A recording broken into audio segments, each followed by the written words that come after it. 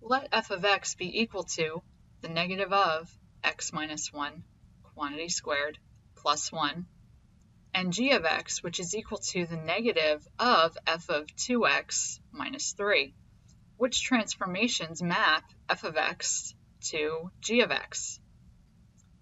All right, so we need to start from the inside and work our way out. So we have this 2 occurring in front of our x. This is our b value. And remember, to determine what the scalar is in a horizontal stretch or shrink, we need to divide 1 by that b value. So that's going to be 1 divided by 2, or 1/2. And notice how with g of x, it is skinnier than f of x. So that does make sense.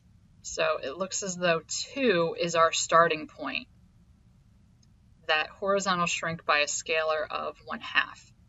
And if we do that, it will still intersect the origin, but this new maximum will not be at 1, 1. It will be at 1/2, 1.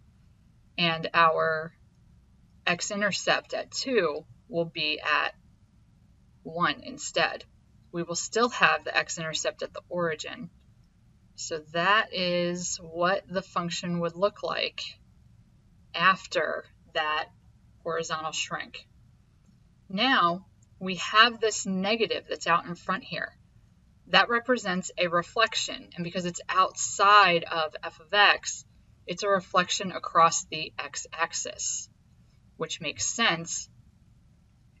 So it keeps the x-intercepts the same, but now it's going to look like this in the middle.